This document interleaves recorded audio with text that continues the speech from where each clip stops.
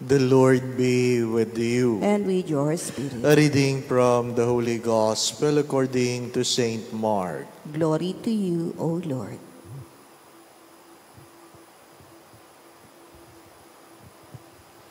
As Jesus was teaching in the temple area, he said, "How do the scribes claim that the Christ is the son of David? David himself, inspired by the Holy Spirit, said, 'The Lord said to my Lord, sit at my right hand until I place your enemies under your feet.' David himself called him Lord, so how is he his son?" The great crowd heard this with delight.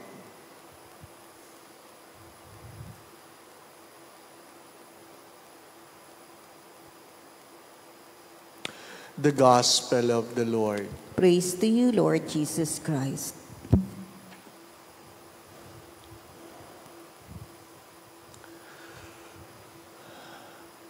If you have been following the readings, the first reading especially, you know that TOBIT was blinded because of his cataract. So, yung cataract, lumang sakit na yan. Ano pa? He had his cataract because of the poop of the bird. Naiputan siya ng ibon. Bakit siya naiputan ng ibon? Natulog siya sa ilalim ng puno na walang takip ang mukha. Now, the story of today is that the cataract was removed and he was able to see again. How? When the fish gall was put in his eyes. Ano ba yung fish gall? Abdo. Yung abdo ng isda. Ano po? Now, the question is, was really the fish gall healed the cataract of TOBIT? Yun ang tanong. Yung bang abdo talaga ng isda ang nakatanggal ng cataract ni TOBIT? Kasi kung yun ang nakatanggal, di dapat yung mga may cataract ngayon, punasan nyo na lang ang mga mata ninyo ng abdo ng isda. The simple answer is no. The cataract of TOBIT, and he was removed and was able to see the light again. For two simple reasons. He was able to see and perhaps understand the will of God for him. Second, it is out of obedience. Tobias out of obedience to the angel. Diba? Kung kayo ay nakakakita ng picture, ng statue ni Saint Raphael, the angel, may hawak na isda. Ano po? Siguro mas naintindihan nyo, bakit ba may hawak na isda yung anghel na yan? Ano po? Because of the story. Kasi mas mahirap hawakan yung abdo lang, di po ba? Ano ba yung daladala niyan? Ano? Abdo. At least alam mo, galing yung abdo ng isda ang nagmulat kay TOBIT. Maybe the same story, if you remember Naaman, the Syrian, the leper,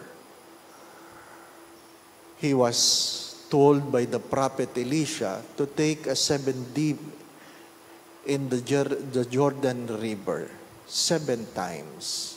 You know that Naaman has hesitated for one simple reason. He complained, why in Jordan? Why not in Damascus when we have a better water, a clearer water? Kung kayo nakarating na sa Israel, hindi ko alam kung kayo ay tutubog talaga sa Jordan River. Ano pa? Pag-ahon nyo, hindi ko kayo isasama sa sakyan kung kayo ay kasama ko sa pilgrimage. Amoy baka kayo, amoy kalabaw kayo. Ano po? Kasi maputik. Was the Jordan River the cause of healing of Naaman? The same answer. Not the water, but the obedience. The obedience. And because of the obedience, Naaman his eyes was open. Not because he was blinded. When you say, nabuksan ang mata, ibig sabihin ay nagkaroon ng linaw ang ang kaisipan. Nagkaroon ng mas malalim na pagkaintindi. Marami sa atin ang bulag, hindi dahil hindi tayo nakakakita. Ayaw nating intindihin. Namimili lang tayo ng pakikinggan. Marami sa atin ang namatay, nagkasakit dahil sa COVID, hindi dahil hindi mo alam, kundi dahil hindi ka nakikinig. Hindi ka nakikinig.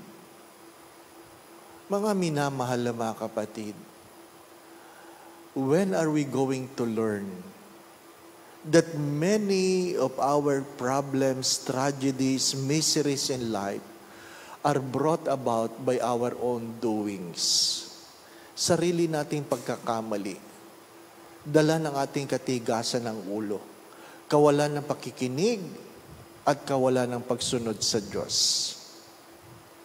Kaya nga, palaging pinapaalala sa magulang, kung meron kayong ituturo sa inyong mga anak, ay hindi lang yung magkaroon ng laman ang utak nila, maintindihan nila ang biyaya ng pagiging masunurin.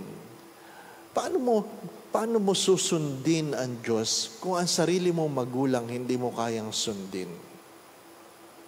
And how can you be blessed and you continue to live a life of disobedience? Itinama ka na ng Diyos, itinuro na. Ano sabi? Kung ano man ang pinabitawan sa iyo ng Diyos, huwag mo nang dadamputin uli. Kung ano man ang pinaiwanan sa iyo ng Diyos, huwag mo lang babalikan. Pagkaminsan, hindi yan ang kwento. Kasi sakit natin yung tinatawag na BSDU. BSDU. Ano yun? Balik sa dating ugali. Mahilig tayo sa ganon. Mahilig tayo.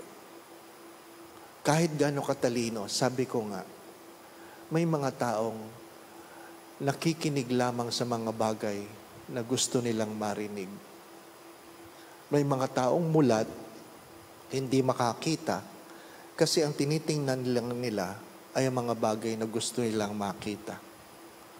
Kaya nga palagi natin yung pinagdadasal, Lord, grant me the grace to see what I ought to see, to hear what I ought to hear, that I may do what I ought to do.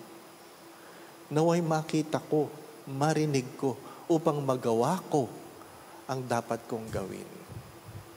My dear friends, my brothers and sisters, and what is the gospel trying to tell us? You can never reason before God, because God was there long before everything came, and God will remain after all these things will be gone. Amen.